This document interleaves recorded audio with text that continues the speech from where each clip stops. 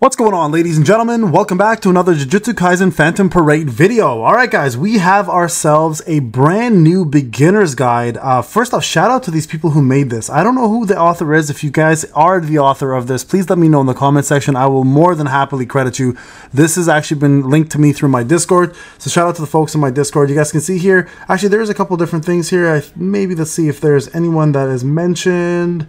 English Community Resources, Phantom Parade Discord. Oh, here you go. Phantom Parade Discord, the fandom wiki, the card character and card memory, and then there's a couple Japanese resources as well. Game 8, App Media, Ultima, Game With, and Kami Game. So this is a full walkthrough, essentially, of the entire game. How to download the JP version, so you guys can take a look at that as well too, in case you want to start playing a little bit earlier before November 7th. This is how to add a phone number. Essentially how to download it from the Apple Store, how to run an emulator on your PC, whether you want to do LD Player, BlueStacks, or Big Nox. So this part here is a big portion of people who want to play the game now rather than wait. Just remember, your Japanese information will not scrape over to your English information, so keep that in mind when you are making this JP account. You will not be able to play this on your global version, okay? But if you want to get ahead of the game a little bit and kind of feel the game out and see if it's for you, this is a great way to do so. I currently have a Japanese account, and I will be doing another beginner's guide after this using another individual's account who they let me use, and they have an end game account, so we'll go over that in the future, okay? So I want to go over this because I think this is very important. A couple things to note as well too. Make sure if you are using the VPNs, there's a couple VPNs here that are recommended, that are open client, etc., that you can use right away. Keep in mind, open client, you also have a chance of getting other things, so just be very cautious of that. I don't want people just, using whatever's on here and then getting some problems, but you have the opportunity to play the game now and do a couple different things. All right, so number one, let's start off with the friend code. Okay, where can I find my friend code? Click on the menu button, square button, then on profile, second row, second button. Your friend code is a serial code made out of random Roman letters. Click on the little copy icon, and then you can copy it. And how do I add a friend? So you open the menu tab, tap the second button, the first row to open the menu, and then you put the follow, and then put in your request. You can add friends there that way as well, okay? So here's how it works. We're going to go through the basic stuff for you guys in Jujutsu Kaisen, okay? So you guys can understand what to look forward to and what you should be doing. So first off, player rank. What is player rank? So why increase player ranks? By raising your character level, you get increased AP. AP is your stamina system, action points essentially, right? Increase character memory level caps, and also increase overall stats of your character. Overall, you will need to increase your level to overcome difficult quests. Pretty straightforward. That's your account leveling up. Very easy to do. How do you increase your player ranking? By clearing all types of quests that consume AP. Basically, by consuming one stamina, you get one player rank EXP. This includes story quest, enhancement quest, cursed items, event quest. The most effective way of leveling player rank is by completing the highest difficulty quests that are available to you, okay? So just make sure you see that. Action points. What are action points? Essentially your stamina. By increasing player ranking, each player increases their AP limit by 10. You guys can see here, AP limit reaches maximum of 200 when you when you reach 200, or sorry, when you reach player 20, you get 200 total max AP. So that'll be your total max every single day. Ways to recover it: natural recovery. AP recovers by 1 every 3 minutes. If AP has reached the upper limit, it will not recover, so do not cap your HP, guys. Make sure you get it, use it, and let it recover naturally. It takes approximately 10 hours to replenish 200 AP. Keep that in mind. Another way to also obviously recover it is with AP packs. A special item that recovers AP. There is no limit to the number of items can be used, but you cannot recover more than 999. That is the cap, guys. Do not try to go over that. You're wasting at that point. Recover with Kaiju. The number of beads consumed increases depending on the number of times. 6 times or more gets expensive, and 30 times max. So this will actually use your cubes. Be careful of that, okay? Yuga Walk. AP is recovered every hour. You cannot store more than storage limit of Yuga. In the early stage, try to collect more often. AP can go beyond limit. That's beyond your limit, right? Again, 999 is the limit though. I can't go above that. And then of course, ranking up will give you more AP. All right, what is AP used for? So simply, what is your stamina used for? Essentially everything. So story quest allows you to unlock more modes and get a lot of mission rewards from it. Event quest allows you to unlock more modes. You can get a lot of mission rewards from it. You get a lot of cursed items, training light, memory light, and JP currency, and other special materials. Enhancement cursed item quest. Do these instead of if you struggle with story mode to level up and rank up your characters, of course. That makes it a lot easier. How do I get notification when AP is full? Just go to menu, options, notification, turn on full AP notifications. That will give you guys what you need. All right, JP currency. What is JP currency? You will need it whenever you're trying to level up your characters or memories, as well as ranking up character grades. Essentially, this is your EXP for your characters. How to earn JP currency? Mainly JP acquisition quest, purchasing pack with kaiju, main quest rewards, event rewards, mission rewards, login bonuses, Yuga walk, and get it at the exchange. So this is going to be your main currency for leveling up your characters. Very important to note that, okay? What is kaiju? That is your gacha currency. Those are the cubes that we're currently getting in the event. If you have not been doing the event, guys, there is an event going on right now. If you go to the Jujutsu Kaisen website right here, you guys can see the event is currently happening. One sec here. Right here, right? There's a black flash in the early gacha. These cubes right over here is what they're referring to. So if I start, you guys see my backpack. I have a lot of these cubes right here. This is what they're referring to as cubes. This is the gacha currency that you'll get in the game in order to do your summoning. Okay, so very important. So how do you earn these? Obtain with login bonuses, beginner mission clear rewards, mission rewards, quest rewards, event rewards, character mission rewards, purchased at kaiju shop, and present from the publishers, essentially like gifts in the mail, right? Log in for the first week of playing to get 300 kaiju every day. You also get 1,000 kaiju just by setting up a support character from the beginner mission. From other rewards, make sure to look for exclamation marks, which means you might have kaiju you can claim. So what is the difference between paid kaiju and normal kaiju? Well, you'll see paid kaiju has a little icon here, and paid kaiju can also be used for limited characters as well as limited banners that come out. So make sure if you are going to be a pay to win player, you'll notice that pay to free player or free to play players, you might notice that there is a difference between the two. When doing gacha for other banners, are there not limited paid? There are not limited to paid kaiju. Free kaiju will always be used first before paid kaiju, just so you guys are aware. So how do you make a purchase? So you can do purchases this way, obviously. It'll be different. It'll be through the App Store, obviously. When you do it through, sorry, let me turn the music off. When you do it through your global version, but here there's a different way to doing it. So if you, in case you want to make any purchases, guys, check out this section, okay? How to get Japan, iTunes, and Google Play. Again, I'm gonna bypass that. You guys can watch this yourself in case you feel like doing that, okay? So there you guys go. So beginner missions. This is what you're going to do at the very start when you play the game. This is going to be the thing that's going to give you the best amount of rewards. So how long does the beginner mission last? Beginner missions release every day from day 1 to day 7 with events that are periodic and is unlimited. There is no hurry in completing all the missions, and the missions are specific to the tasks that are available to you in those days. Okay, so make sure you get those tasks done. What rewards do you get? You get kaiju, training light, memory light, JP, cursed items. If you complete all the missions each day, you also get an SSR memory visit, Fukuyaka, and you will get multiple copies, and this will allow you to awaken it. It's a solid SSR memory that regenerates units' health when used. If you complete all 7 days, you'll also get an SSR character confirm ticket, which you can use on the gacha screen to get a free SSR. So that is an easy way to get a free SSR. So make sure you do that, guys. These are all the missions that are currently available in the game. In case you play the JP version and you are looking to go through each one of these, this will give you a breakdown of what you need to do to get them done so you don't have to use a translator, okay? Presents. How often do presents last? Presents last long for 1 month before expiring. These are the things that will drop in your mail. How do I get presents? Suzmap is pretty generous with freebies and will give out kaiju, gacha tickets, AP packs for maintenance for apologies, and reaching certain milestones. Make sure to check the presents if they're available. Missions. These are your dailies, weeklies, monthlies, etc. These are the 3 types of missions. Daily general events. Daily missions reset at 12 a.m. JP time. General missions can be completed once. Event missions is always available during event periods. What daily missions should I try to complete? Try to complete the consume 200 AP daily missions, and it gives you 30 kaiju. So very important one. Yuga walk. It is a system where you get AP, JP, training light, and memory light over time. You unlock more Yugas that collect different things as you level up your... I'm sorry if I'm saying this wrong, by the way, guys. As you level your rank, reach player 8 will unlock all 4 of them. How many can you collect? As players rank up, the Yugas will level up, eventually reaching max level. At max level, their collection rate and storage limit is also shown below. So you guys can see they actually collect loot for you as you play the game, right? This is for JP, this is for AP, this is for training lights, and this is for Light of Fantasy. Important.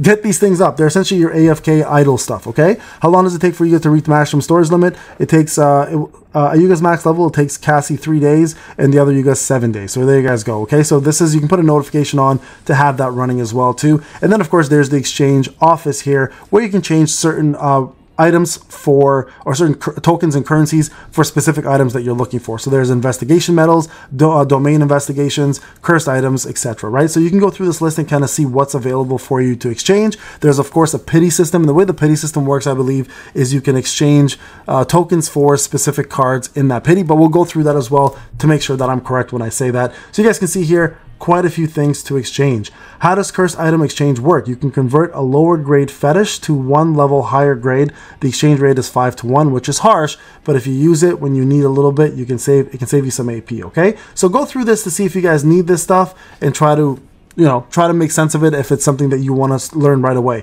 All right, so what should I try to exchange? Make sure you exchange the domain investigation coins for free gacha tickets every month before it resets. Since the SSR character fodder is a one-time only exchange, you can exchange it later. You can use your phantom medal to exchange Hanami and Jugo multiple times and awaken them both. Both of them are decent characters. So there you guys go. I think they're both S rank characters, not SS, but S rank, okay? Enhance and team setup. How to enhance my characters? So characters get stronger by the following methods.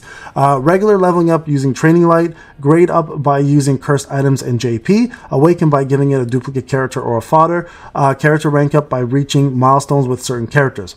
How do you enhance your memory? Memories are the second part. They're called memory bits, I believe, or recollection bits in the English version. How to enhance my memory? Characters get stronger by the following methods. Regular leveling up using memory light and awaken by giving it duplicates, okay? How to disintegrate extra characters and memories. Make sure to uncheck this or else it will not show you extra copies of characters or memories that can be used to awaken. It is generally a good idea to keep SSR characters and memories and disintegrate extra SR characters and memories. By disintegrating, you will have proof of soul fragments and proof of memory. You can use them in exchange office to get SSR characters and SSR memory fodder, which can be used to awaken your characters and memories instead. So that's a very important part, guys, okay? So make sure you follow that. Now, how to set up your team.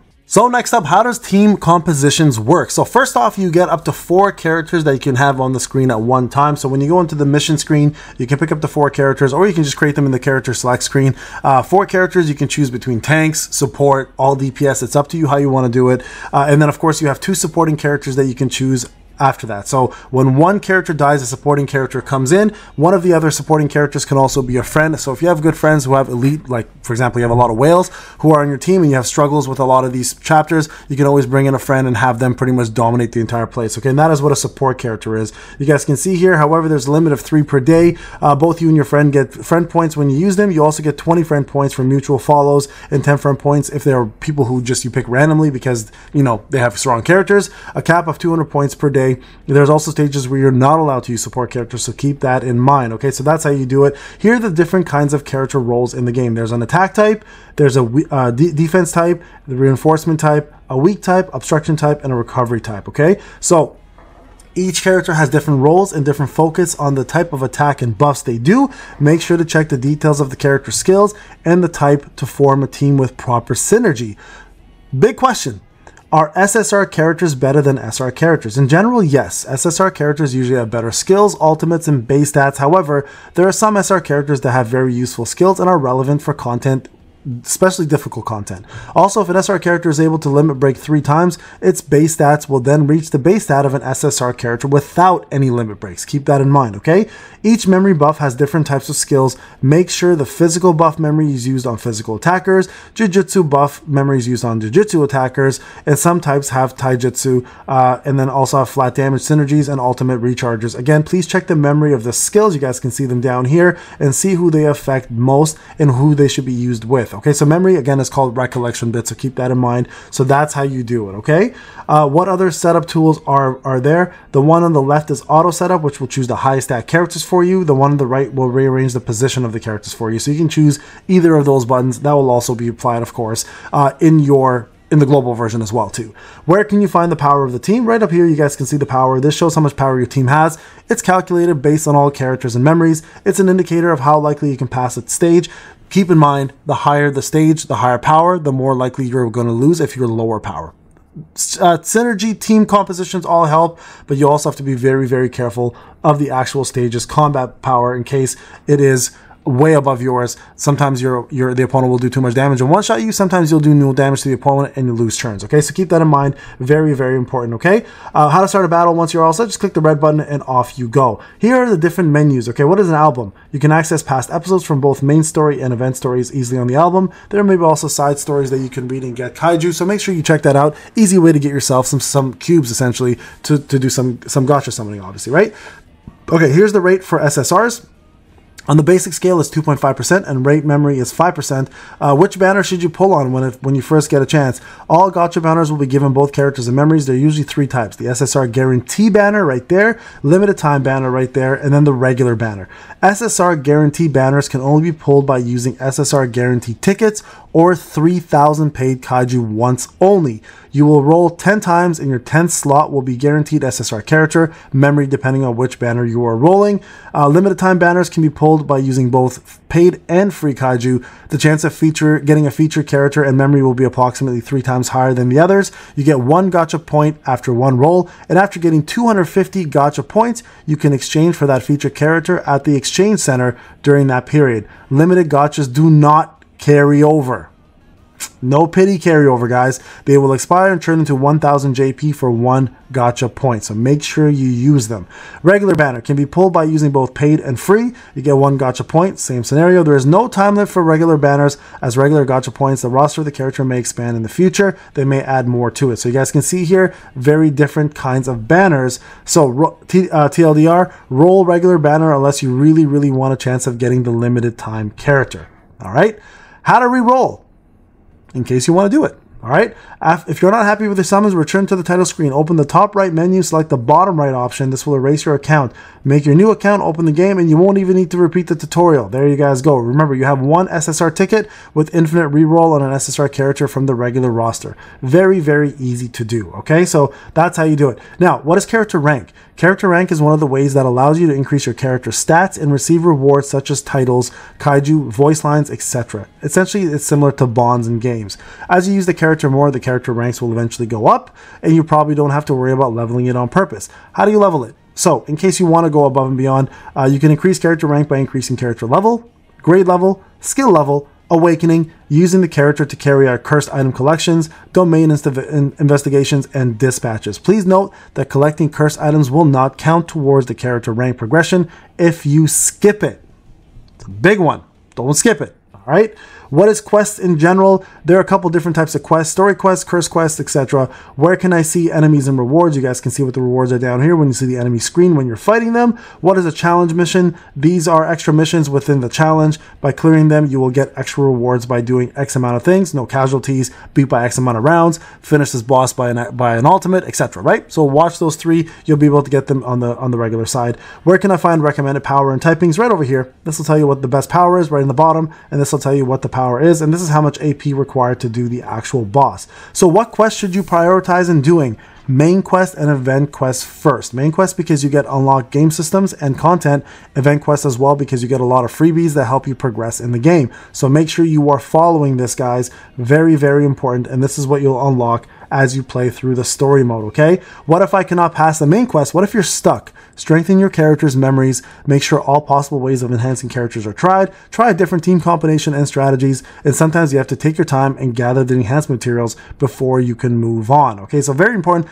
Remember, every gacha, guys, is a marathon, never a race. You're never going to get anywhere fast unless you pay through everything, and that's going to cost you an arm and a leg. So make sure you're spending responsibly, okay? Here are some other things you can look at: is what is a cursed item, etc. What are the rules for domain investigation? So you can check out all of these extra information on here. I'll put this in the link below so you guys can check all of this. I think a lot of these are simple to see, but I want to move on to the battle system and how you play the game. Tap on the target to select it. You have a yellow lock-on icon whenever you select the target. Very simple. Click on the target, it goes to them. Super intuitive, super easy to follow, right? From the top to the bottom, basic skill 1 and skill 2. All right, you guys can see that. What is Jujutsu energy? That's mana. That's your blue mana. You see there, you recover. Jujutsu energy will recover by 10 for every turn. And then what is the ultimate skill and Link's ultimate?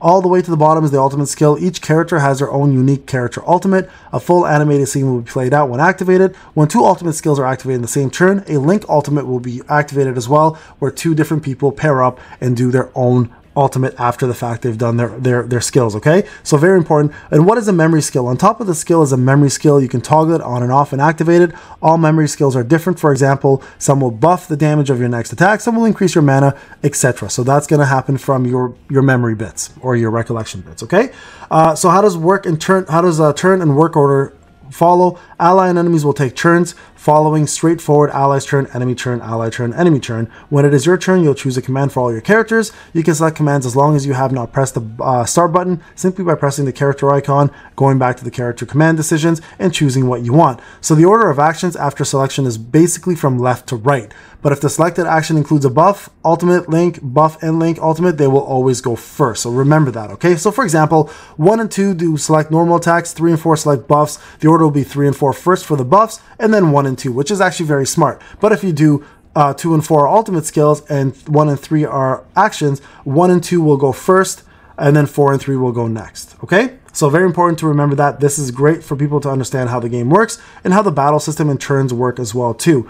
All right, so make sure you've done that. You click the little icon, it goes there. What is Black Flash? Black Flash is a hidden element that can be triggered by skills and ultimates, as well as characters that can canonically Black Flash in the show. Nanami, Todo, Itadori, Kogisaki, Gojo. It increases your damage significantly, but only occurs under a low probability. It is calculated separately from critical. So this is something, a whole new Black Flash is a whole new thing outside of critical and critical damage, okay? When Black Flash is activated, there will be black lightning effects that come with it.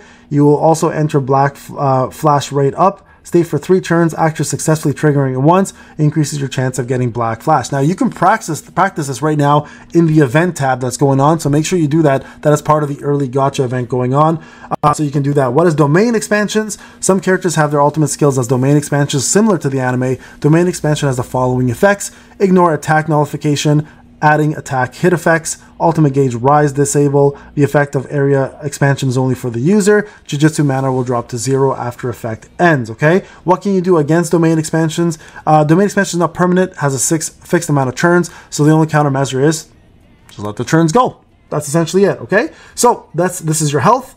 This is the break bar, so you want to make sure you break an opponent. They're stunned afterwards. They have an ultimate right here, these little icons before they can do their ultimate. And these are the typings, okay? These are important. So this is enemy weakness. So red is strong against green. Green is strong against red, which is weird. Yellow and blue, blue and yellow. So there are 4 types of, so illusion, shadow, night, and line. For characters and enemies, they take increased damage from effective typings and decreased damage from effective typings. Try to bring characters of enemy weaknesses and avoid characters that will be weak. Okay, so very important. You guys can see during the battle what they are right here on top, and then you can respond accordingly based on what you are. All right, so that's how that works. Now, these are some of the buffs you can get: physical up, jujutsu up, damage up, defense up. So these are all the various different buffs and icons. So if you want to know what you're looking at in the game, this is where you want to go for sure. So make sure you check this out. And there's also debuffs as well. Okay, so there's the buff versions right there and the debuff versions right there as well too. Can change in status be stacked? Yes, they can. For example, if you apply a skill that increases damage by 75% twice, the damage dealt will actually be additive, give you 150%. Okay, stacking buffs also consider the same strategy. Keep that in mind. All right, so there you guys go. A lot of things here for you guys to see. There's also a new pity system, which new gacha point system effective September 19, 2024. Introducing gacha point card, which is carryover system. Gacha point cards, 20 gacha points, 10 gacha point cards, 100. So I don't know how all this means, but I guess there is a new system in place. So there you guys go. I will pin this in the description of the video. Big shout out to these guys for creating this amazing starter guide. Hope this helped you guys understand the game a little bit more. If you guys want to play, check out the VPN, check out the links that they have provided, and go start playing. November 7th, Global does drop. We'll be doing a lot more guides then. Thank you so much for watching, everyone. I'll see you guys in the next video.